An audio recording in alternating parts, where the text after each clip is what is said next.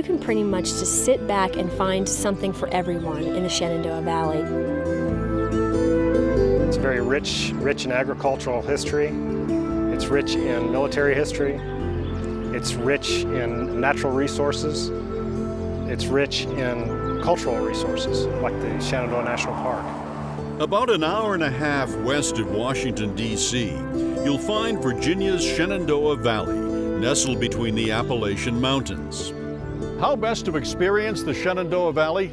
Get above it. Not in a plane, but in your car.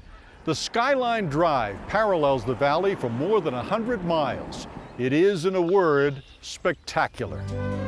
Skyline Drive travels the crest of the Blue Ridge Mountains in Shenandoah National Park. The Skyline Drive construction began in 1931.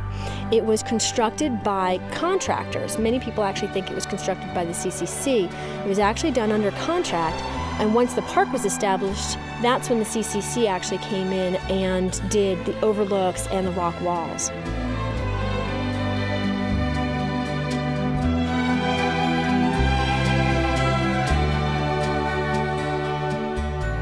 We have 75 overlooks along Skyline Drive, affording gorgeous vistas of the valley and the Piedmont to the east. And on really, really clear days, we know that you can see the Washington Monument from certain places along Skyline Drive. Established in 1935, the park's creation wasn't without controversy. These hills were taken by eminent domain, displacing hundreds of families during the Great Depression. One community that survived was Skyland Resort on Stony Man Mountain. This area in 1886 was actually owned by a group of men who had copper mines. One of the sons, George Pollock, came up to the area to look for taxidermy. He took one look around, forgot all about taxidermy, and said this would make a great resort. They came up here originally and actually lived in tents, but George provided the amenities. They actually had the restaurant, took you on hikes, overnights, and that's really how Stony Man Camp at Skyland began. Skyland Resort continues as one of the most popular places to stay within the park. What's really awesome about Shenandoah National Park is how many people come back. I've heard it's anywhere from 40 to 60% of the visitation are actually repeat visitors. We've got everything. The natural beauty of the Shenandoah Valley isn't just above ground. Beneath the valley there lies a honeycomb of caves, including Luray Caverns, the most famous. This is the largest and most beautiful cavern in the eastern United States. We have about 500,000 visitors a year. What separates this cave from other caves around here is the enormity of the rooms. We have some rooms that are pushing 70 feet tall, chambers that are 90 feet in circumference, formations that are the height of these 70-foot tall rooms. The beauty of this cave far surpasses the beauty of most caves because of the sheer size of it. One highlight is the stalacpipe organ, called the world's largest musical instrument. This unique organ strikes stalactites with electric mallets to produce an interterrestrial sound.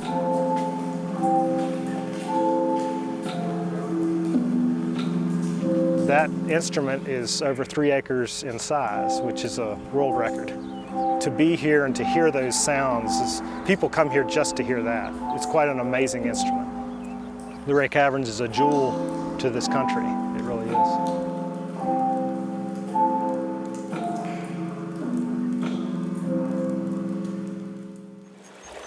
The Shenandoah Valley was formed during the Ice Age by the river of the same name. It was once a vital commercial route linking the valley with the Potomac River Basin. Today, sadly, the Shenandoah is one of the 10 most endangered rivers in the United States. The environmental group American Rivers claims the waterway is facing an onslaught of overdevelopment that threatens clean water. A couple of years ago, we did have a big fish kill on the river, and we lost 80% of the mature bass on the river. The state of Virginia launched a task force to investigate it. They've been investigating for 2 years now and just haven't come up with any answers as to why that took place. But last year, in 2006, the fishing rebounded remarkably. So we're hopeful that It was just a one-time phenomenon. John Gibson owns Downriver Canoe Company in Bentonville. This is my office, so this is what I have to look at every day, and I want you to know that I appreciate it every single day. People come here to our headquarters, leave their vehicle here. We drive them up the river, put them in, and let them float back down the river and finish back here at our headquarters. It's more like a western river. It has a gravelly bottom, averages about 3 feet in depth, and the water's normally crystal clear, so you can see the bottom just about everywhere. Little gravel bars here and there. Nice places to stop along the way. Since this area was never developed very much, a lot of the land is still owned by the federal government, by the National Forest. So about 40% of the west bank of the river is National Forest. So in coming down the river, there are a number of places where you can stop and picnic and camp and just relax on the way coming down the river. Especially in the spring, this time of year, it's a lovely time of year to be here. It is indeed. And back to the Luray Caverns. They are open and visitors love to take photographs of Dream Lake, a 2,500 square foot body of water that acts as a reflecting pool.